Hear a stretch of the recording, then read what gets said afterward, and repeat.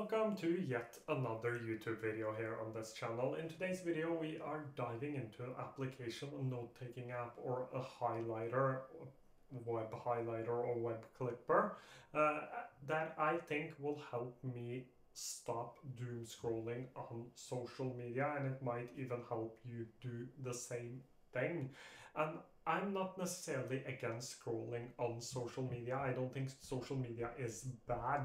But the problem I have is whenever I end up not having anything to do, so I choose to go on TikTok or Instagram or Twitter, now X. I actually don't use Instagram that much, but TikTok and X, and I just scroll and scroll and scroll, and none of it actually entertains me. I do not learn anything. I don't find it fun at all. But suddenly 2 to 3 hours have passed without me actually doing anything. That's the problem I have. It isn't necessarily about being productive, but it is about spending time doing something you actually enjoy and something that actually gives you energy. So now let's jump into the application. So today I'm on the Mac and we are looking at an application right here called Glasp. This is more a web clipper than a note-taking app, but it can actually function as a note-taking app as well. And we are going to start off with going through some of the features before I show you the feature that I actually think can help me from doom scrolling. The first thing you see here is your timeline view of your highlights. This actually works with Kindle as well. So you can have your books inside of here, and you can actually get all of your Kindle highlights inside of here as well, if that is something you would want to do. But this is a timeline view of things I have highlighted. You can highlight both images and text. This is actually everything is from today. This is actually from Hayao Miyazaki. I am really into Studio Ghibli movies at the moment, so that's why this ended up in here. But I have a few things. I have some notes about Glasp, the application, as well. So this is the timeline view of all of the highlights I've taken, and the highlights is taken using this web clipper, which I will get back to a little later. But here you have a GitHub heat map like experience that shows you how many notes you've taken and on what, or how many highlights and on what days. So that is also something you can see here, and you can see a knowledge graph as well. But that is not what's important. Most of these note-taking apps actually work as information silos, so only information that you have, and you are the only person that can input information into the application and be able to see that information. This is a little different. This is more like a shared knowledge graph, and when I press home I can actually see what other people have highlighted, and these are people I follow. But let's say I'm really into knowledge management or the creator economy, which I am. I can just press this and I can start to see what others have highlighted around the creator economy or self-improvement, and I can just go into here and I can see what everyone else has highlighted, and I can also find the articles and I can bookmark them. So let's say I wanted to bookmark this. Now I actually have it in my bookmark, and this can actually function as my read later or my reading list, which is really cool. So rather than spending time scrolling social media, I would much rather spend time scrolling this, finding things to read and going in and actually reading those articles, because I find that a lot more exciting than actually just sitting through TikTok after TikTok after TikTok. As you can see here, there are a lot of things, and this of course gets better the more people that uses the application. The more people that uses the application, the more Glasps we have or highlights, and you can see top highlights here as well.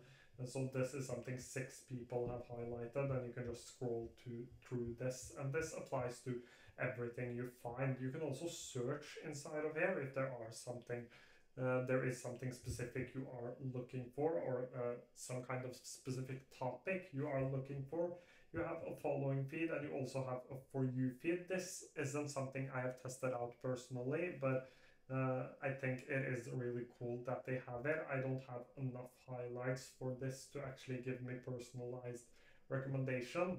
But as you can see, this right here actually functions more like a social media page than many other note-taking apps that have tried doing the same thing.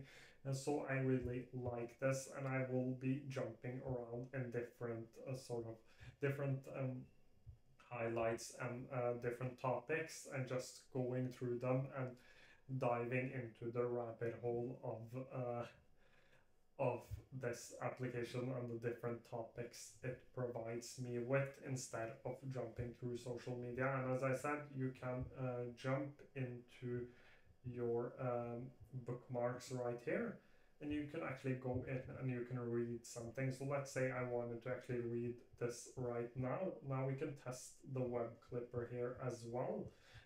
So just to show you an example, this is the definition of habits. I can go ahead and I can mark this, and then this right here shows up, which is really similar to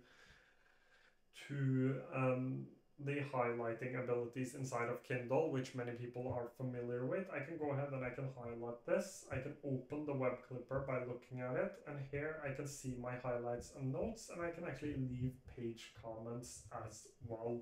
And what's really fun about this is that this works with YouTube videos as well. So let's just jump into YouTube right here. I can open up a YouTube video right here, and you can see that I have this transcript and summary. Here I can see all of the transcripts, and I can actually highlight things, and I can highlight them and put them into my Glasp. So this works for YouTube videos as well. You can also find a summary article. This doesn't work for every single video, but it works for many of them. As you can see, the summary of this video is not yet available. We summarize videos one by one, so it might take a while, but they have a YouTube summary extension as well, if that is something you would need. But you can also summarize the video, open a new tab using ChatGPT.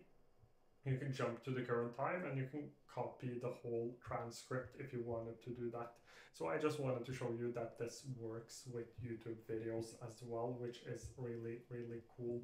And as you can see, highlights from Atomic Habits appear right here, and I can leave another comment, findings, etc. So there is one more thing I wanted to show you, and that is the ability to create what's called a quote shot. And if I press this, you can see that I can create one of these cards to share on social media, or to put inside of a note-taking app if that is something you would want to.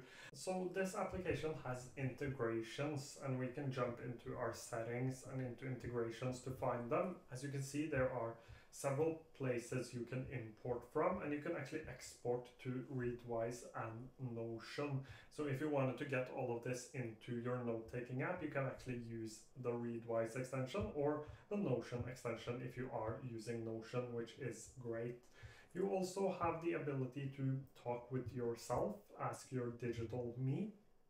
This is just like many other note-taking apps, offer a place for you to discuss with your own knowledge. But that was everything for today's video. I really think this application can help me actually use my time better and use my time on something I actually want to do. So that is why I wanted to show you this application today. If you have any questions, feel free to leave them down below, and I will try to get to them as soon as I can. Thank you so much for watching today's video.